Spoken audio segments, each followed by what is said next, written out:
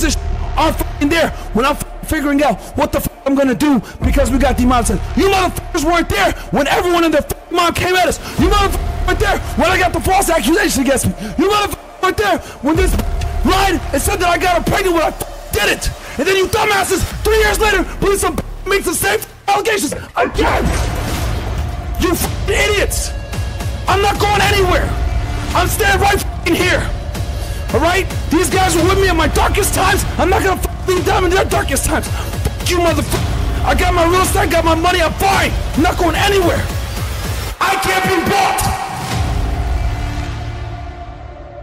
As if it was any surprise, Fresh and Fit did a response stream in regards to the recent allegations that Fresh got an alleged sex worker pregnant. And boy, is it embarrassing. From a classic Myron freakout, 3 years later, believe some bitch that makes the same fucking allegations again! Him blowing smoke up everyone's ass for a literal whole hour with baseless claims. She's stealing from clients, right?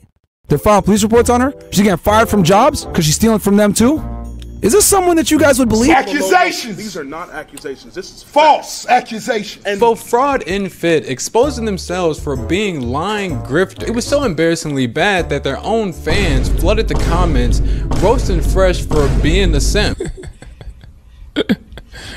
Sensational. Now the stream was obviously aimed to discredit the allegations, seemingly at a desperate attempt to try to save face after recent allegations broke that Walter Weeks squirted his cock snot inside of an alleged sex worker. However, if you're able to see through the smoke and mirrors, you'll see that the stream only served to use shady tactics in an embarrassing attempt to try to switch over public perception. Now this stream would consist of Myron making various shocking claims against the woman, showing quote-unquote receipts of the woman essentially being a sex worker and an alleged criminal who apparently stole money from a man in China or something. You're a liar! You're a liar! You know something that you're not telling us, you slimy scumbag liar! Basically framing this woman up to be some sort of criminal. Guys, this is a police report where she basically stole money from an individual. Okay, yeah. She stole money from an individual. Soon after, she claimed that she needed to get money from China Construction Bank, name of the bank, and asked to stop at the China Construction Bank on Yongjia Road, Zhuish District, Shanghai. But the woman did not return 10 minutes after getting out the car, and the reporter sent a message to the woman, but she replied she didn't want to meet the reporter. The reporter felt that he had been defrauded, so he reported the case. So this woman takes this guy's money and runs off with it, right? One of the people that she, one of her clients, right? So what does that say about her character? Now, to me, this seems like complete bullshit. Myron shows a scan of her Chinese ID, showed an interaction with some random guy and some random sex worker who we can't actually prove is her, showed a police report with the name redacted so we still can't prove that it's her, and as proof to corroborate this random police report that we have no idea who it's about, he showed a random Instagram video supposedly of her making it rain at some random ATM.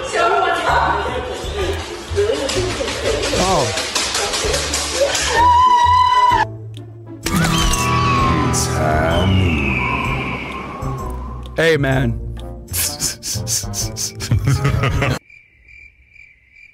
Okay. I mean, seriously, Myron does not respect his own fans at all. Now, if this is true, the more important conversation to have is that Myron exposing this information is inherently exposing Fresh, himself, and the entire Fresh and Fit brand. Just a couple months ago, Myron was willing to defend her in order to support his friend Fresh, saying that she was Miss Asia 2023. She's a model. Her family's rich. She doesn't need Fresh's money. This chick is Miss Asia, okay? She's famous. She has her portfolio all over the internet. You're saying that he bought her a Van Cleef bracelet. We have no proof. No proof. No proof. No, it's not true. He paid half and I paid half. She has the resources and money and family stature to be able to buy that Van Cleef bracelet on her own. I'm telling you, bro.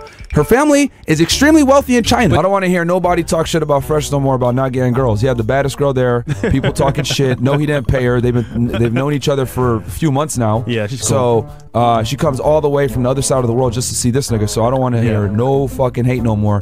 People say, Fresh, you don't get no girls, bro. This nigga ugly. Looks like a pug. All right, well, how do you end up with that girl? Now, when it's convenient to discredit her in support of his friend Fresh, Myron immediately jumps at the chance of exposing her as a lying, manipulative whore. allegedly. She's been running around saying that she's not an escort, etc. No, I don't do this, blah, blah, blah. I mean, I'll let you guys decide what you think after seeing that. Obviously, you guys can see here, that sounds like negotiating for something. I don't know what particularly, right? But I think we all know kind of what it may or may not be, right? You guys might be wondering, well, Myron, you got proof? Oh, I do got proof, actually. I got video. Here she is, taking the dude's money and doing what she's about to do with it.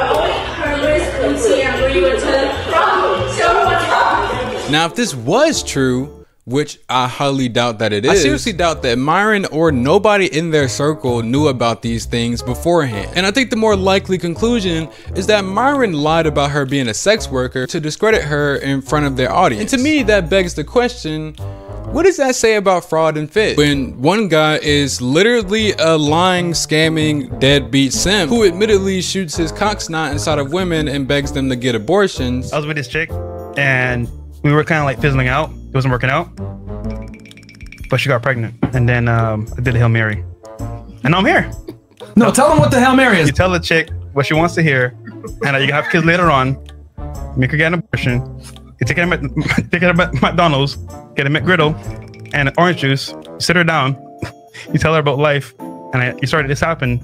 And you never see her again. And the other guy is so loyal that he is willing to lie and destroy his own credibility, all to protect his friend's face card. And Myron still didn't address the fact that Fresh lied in everyone's face about buying the $30,000 Van Cleef's bracelet, despite his name being in bold letters on the invoice. Now, this stream was completely disingenuous on Myron's part. And to me, it's undeniable proof that neither one of these guys have any credibility. We need to look at the character of this woman. Is she actually telling the truth about this pregnancy?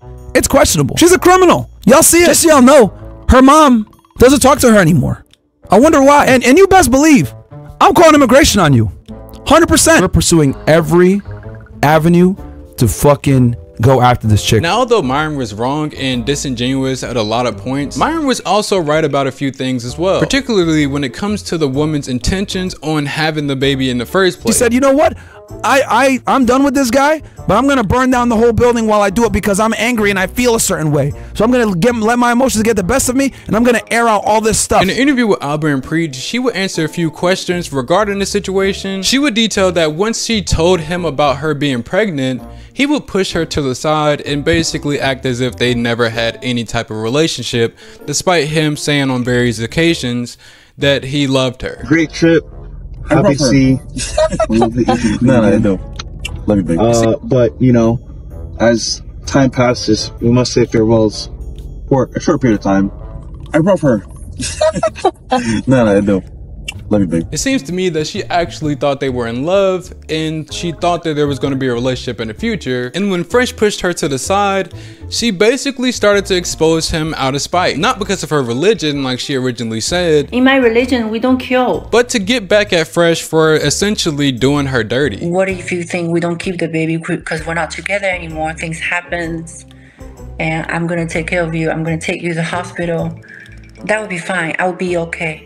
But he did completely the other way around. That just made me so sad. That just made me so sad. How can you